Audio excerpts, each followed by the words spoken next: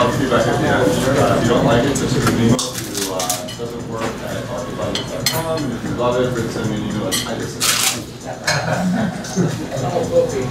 Thanks a lot. First person up is an art client. This is Abraham from the center stage. And here's what we get. So, that's a great question. So we're going to open with, as you were the first one in the beginning, things, so I did the lecture. So, I've been an angel investor, entrepreneur, and advisor for about 20 years now. That's why I started being an entrepreneur very young. And I always tell my entrepreneur friends, you gotta get your elevator pitch right first.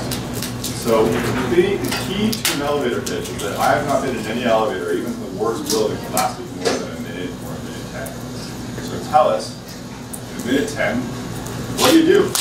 Well, actually, Anthony here advised that I need to put myself on a Euroline pitch, which is a pitch that is 20 seconds or less.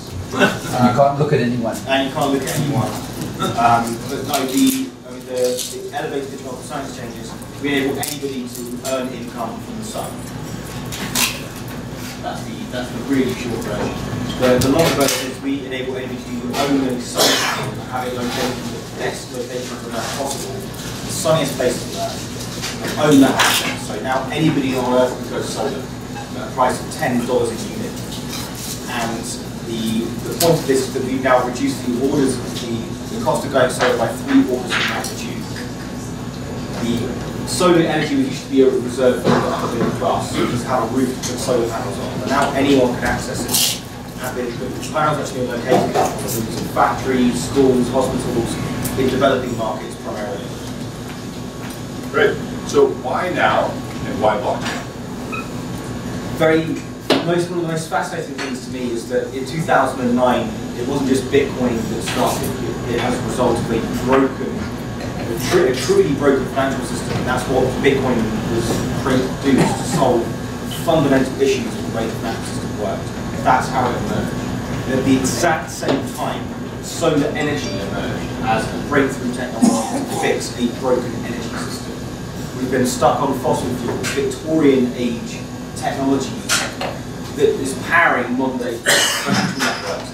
And at the same time, solar energy emerged as a replacement for utility level energy. So it seems to be very obvious that if you merge the two technology sectors, you can then have a positive feedback of silicon chips, financing silicon chips for a completely clean energy based, solid state economy of abundance for everybody to access. So when you think about the competitive landscape of companies you guys run up against, how does blockchain and this, and you guys, how do you fit in that ecosystem? Yeah, so blockchain is an advantage, a disadvantage, blockchain enables what we do. We couldn't do what we're doing in any other way.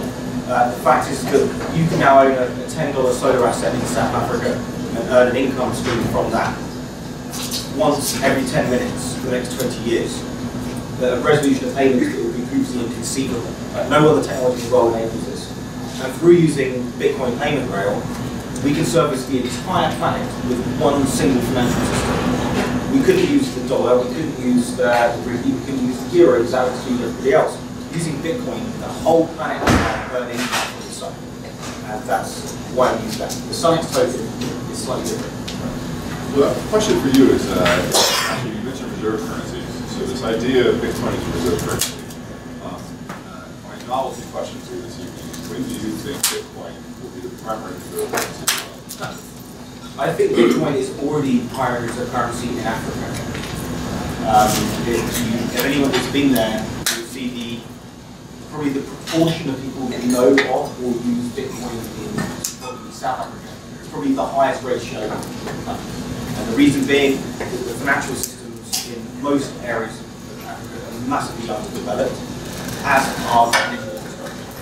And if you think for a minute that Africa's population of 1 billion, and it's going to reach 4 billion by the end of the century. B with a B. Yeah. With a B. So the population of Africa is 1 billion, 650 million don't have any electricity. If they choose to go down the route of fossil fuels, we're all fucked. Sorry to swear, what do you think? But we are seriously. The climate can't take that. We need to go solar, and solar energy is now the cheapest way of achieving electrification for that many new people who come into well, 3 billion more people will come to Africa by the end of the century. And it's the cheapest way of electrifying through solar power. And we could all own those assets, those infrastructure assets. So, talk about the sale. Size, terms. Okay, we've been operating for a year and a half already. We've got 4 commercial solar power plants. People own solar cells, purchased through the phone exchange, but that is restrictive in the sense that once you own a solar cell, you can't really sell it to the secondary market. We're now tokenizing those solar assets.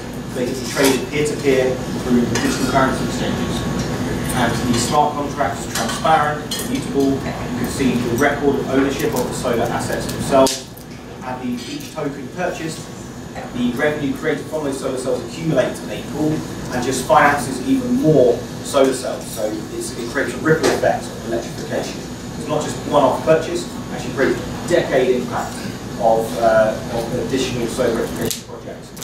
It's not just about providing electricity, it's about providing internet access, water purification and cryptocurrency mining systems in the electrification projects we're working on. Great. So if people want to participate in the sale, what stage are you at and which stage? We're in the pre-sale at the end of this week. We've currently got a 40% bonus. So if you purchase 1,000 tokens, you are actually buying 1,400 solar cells that will be deployed in real-life active solar energy projects. That's the end of this week. We've got $1 million cash. We're around $560,000. Scott Busy from NSL.